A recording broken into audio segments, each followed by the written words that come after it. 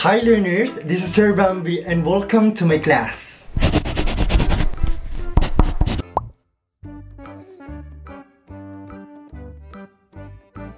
In this video, we are going to learn about internet threats, and let's start.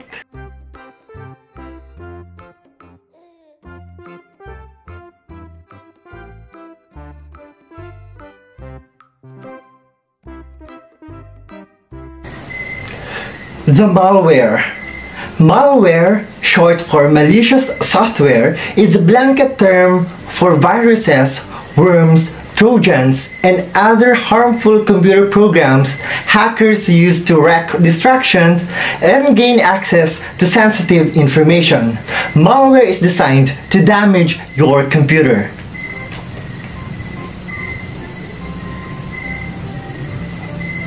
The different types of malware programs. Let's start with the virus. A computer virus is a type of malicious code or program written to alter the way a computer operates and is designed to spread from one computer to another. A virus is a self-replicating program that is designed to infect a computer by rapidly spreading from one file to another. The worms is a type of malware that spreads copies of itself from computer to another computer. A worm can replicate itself without any human interaction, and it does not need to attach itself to a software program in order to cause damage. Computer worms are among the most common types of malware. They spread over computer networks by exploiting operating system vulnerabilities. The Trojan horse. A Trojan horse or Trojan is a type of malicious code or software that looks legitimate but can take control of your computer. A Trojan is designed to damage, disrupt, steal, or in general inflict some other harmful action on your data or network. A Trojan is a program that cannot reproduce itself, that masquerades as something the user wants and tricks them into activating it so it can do its damage and spread. The spyware. Spyware is loosely defined as malicious software designed to enter your computer device, gather data about you, and forward it to a third party without your consent. And spyware can also refer to legitimate software that monitors your data for commercial purposes like advertising. Spyware aims to gather information about a person or organization and send it to another entity in a way that harms the user. And we have the adware. Adware or advertising supported software is software that displays unwanted advertisements on your computer. Adware programs will tend to serve you pop-up ads, can change your browser's homepage, add spyware, and just bombard your device with advertisements. It is simply a software application in which advertising banners are displayed while a program is running. And we have the ransomware. Ransomware is malware that employs encryption to hold the victim's information at ransom. A user or organization's critical data is encrypted so that they cannot access files, databases, or applications. A ransom is then demanded to provide access. Ransomware is often designed to spread across the network and target database and file servers, and can thus quickly paralyze an entire organization. In short, ransomware is a form of malware that encrypts a victim's files. The attacker then demands a ransom from the victim to restore access to data upon payment.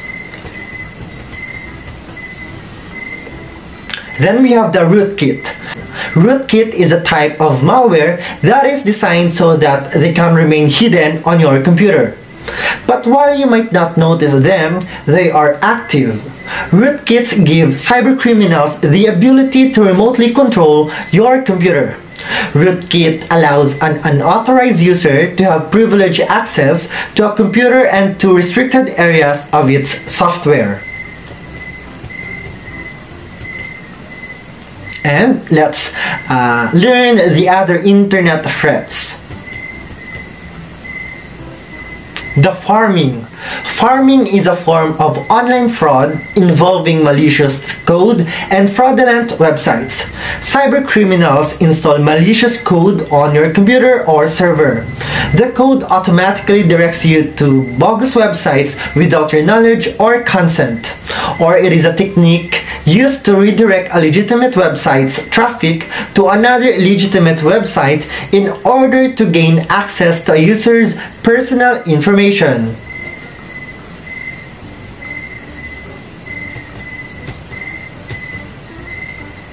And we have the phishing. Phishing is a type of social engineering attack often used to steal user data, including login credentials and credit card numbers. It occurs when an attacker, masquerading as a trusted entity, dupes a victim into opening an email, instant message, or text message. The recipient is then tricked into clicking a malicious link, which can lead to the installation of malware, the freezing of the system as part of a ransomware attack, or the revealing of sensitive information. Phishing is where attacker sends a fraudulent message designed to trick a human victim into revealing sensitive information. Then we have the spam. Spam is any kind of unwanted, unsolicited digital communication that gets sent out in bulk. Often spam is sent via email, but it can also be distributed via text messages, phone calls, or social media. Spam has been a problem in many different media and invariably arises whenever a medium allows people to send many messages without per message charges. We have the hoax. Hoaxes are emails typically arriving in chain letter fashion that often describe impossible events, highly damaging malware, or urban legends. And that ends our lesson about internet threats. Don't forget to subscribe to join my class, like this video for your attendance, and of course hit that bell para hindi ka malate sa class ko. This is Sir Bambi and you may now evaporate. Bye bye.